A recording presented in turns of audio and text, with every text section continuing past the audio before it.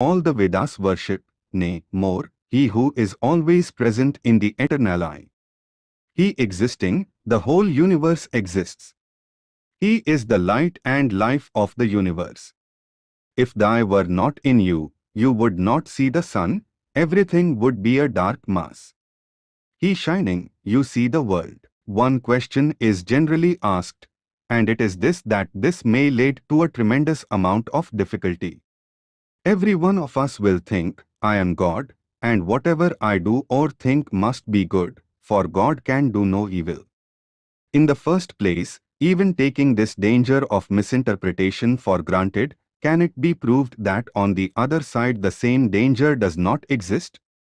They have been worshipping a God in heaven separate from them, and of whom they are much afraid.